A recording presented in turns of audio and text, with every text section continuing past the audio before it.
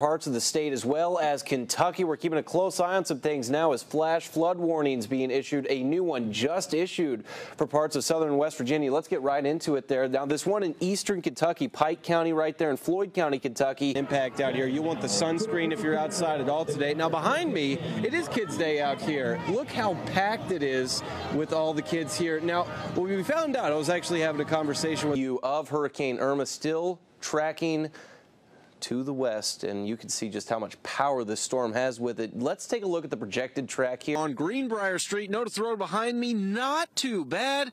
The good thing to see, people going slow out here, taking their time. The cold fields, but again, with these rounds of showers coming through, you lose that energy in the atmosphere, and you can see just how many lightning strikes there were a few hours ago. Compare that to now, I should say. Last Wednesday, we saw something similar to this, and we had those tornado warnings come in, the wind damage, power outages. I'm happy to say we don't have to worry about that. It looks like it's smooth sailing. Yes, most of us right now are in the absolute clear when it comes to what we're seeing as far as the radar goes. We do have one spot. I wanted to show you this. There it is, way up north, though, near Pomeroy. That's been a very slow-moving little cell popping up there. It's just now starting to make its way into West Virginia. Shouldn't be a problem for most of us once again. In fact, let me show you over the last 3 or 4 hours. Sun actually coming out now, but behind me, back to the north, you can see that heavy rainfall making its way through. And Jim was just talking about it. Very quick moving storm. Since we've been out here, we started off very cloudy. We had some rain as well, but then the sun started to go back. And as we look back towards the northwest, you can see that really the sun's starting to come out and starting to heat things up. That's not what we want to see anytime we start to see these thunderstorms pop up. This is just going to add to that instability we've seen throughout the afternoon here in the next 3 hours. In fact, we have a few severe thunderstorm warnings popping up there in Tennessee. You can see some early rotation here. Hail, though, that's going to be our biggest problem. You can see this system starting to form up, and it's going to be short-lived. The heaviest of this right around 4 o'clock. The lightning's popping, though. We're keeping an eye. That severe thunderstorm warning here back in Kentucky just issued about 2 minutes ago. And forecast showing that comfortable weather sticking around for, wouldn't you believe it? Yeah. Thursday and Friday night, we're talking about high school football. It's already back. Of course, we'll keep you covered there. We'll have our Friday Night Football Extra and the Friday Night Game of the Week here on W. Brought to you by the Dutch Miller Automotive Group.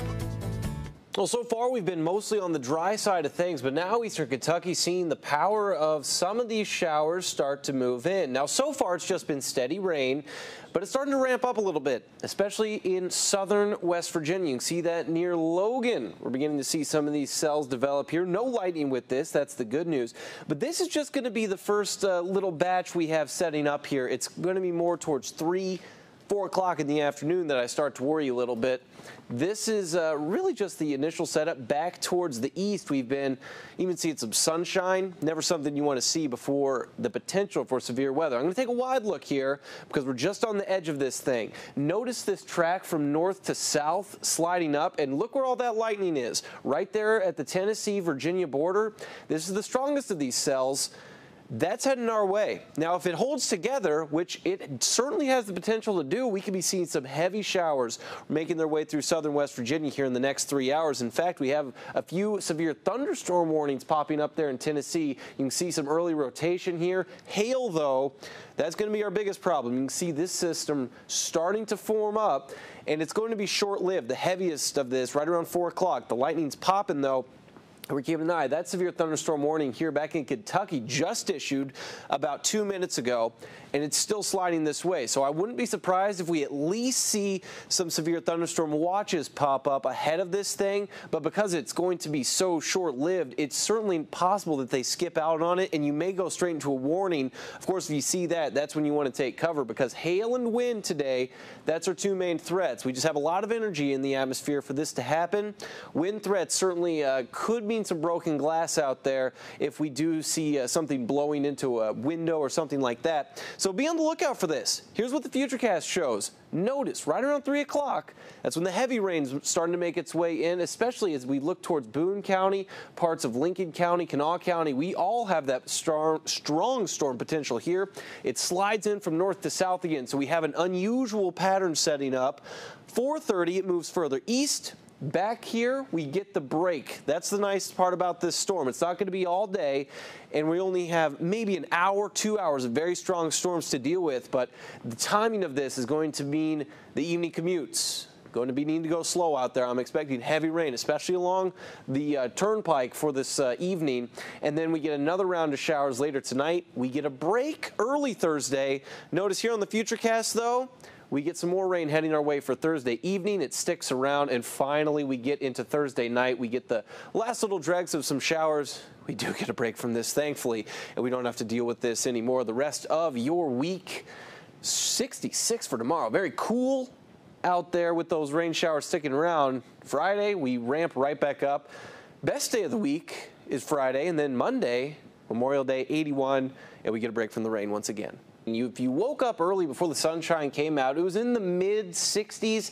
It felt very muggy, though. Now, the mugginess, it's left us a little bit. We're staying away from the oppressive humidity, but once you get temperatures above 80 and into the 90s, it really doesn't matter what that humidity is out there. In fact, right now across the board, temperatures are staying steady in the mid to low 80s out there. Notice even to the north, 86 in Athens, actually the hottest spot right now coming in, tied with Ashland, 85 here in Charleston, and 80 over in Lewisburg. So some warm conditions just settling in here all across really what the central part of the state, and not only here. Look at this, even Buffalo, New York, 77 degrees, 79 up in Chicago there.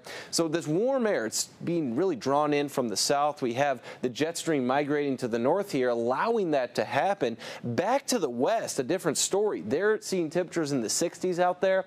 Really the main reason for it, again, that jet stream coming in, pushing in this heat and humidity from the south. And they have some storms out there actually out west. Notice here on the radar for us, no issues. Closest even cloud covers, really central Kentucky and parts of Ohio there, but those are just thin. Some upper level clouds, those are going to start to drift in for tomorrow and actually helps us keep a little bit cooler. But back to the west again, these had some storms up here, some tornadoes reported up in Wisconsin, lots of destruction with that. And then along the Oklahoma border as well, we were hearing reports of tornadoes earlier in the show if you were watching there. We stay away from that severe weather. That's not going to be our concern really at all for the next several days. It's just this heat coming in. In fact, the Futurecast here will show a brief Futurecast here because really just not much going on. Plenty of sunshine for the rest of the day. Hot temperatures certainly, but we cool off quickly. No real cloud cover sticking around, so that heat's allowed to escape. We wake up tomorrow morning, sunshine once again, and then notice a few showers starting to drift into the northern half of Ohio there. Some rain may try to form up here, but it's just so hot, and there's not a lot really of a disturbance in that atmosphere for any of this rain to form up. So just a few spotty showers is the key word there, because anything we have is just going to be very short-lived out there. Now, it's all about those temperatures I mentioned. Let's get into it. Temperature forecast, rest of the day, by 4 o'clock. There it is, 90 in Charleston and Ashland.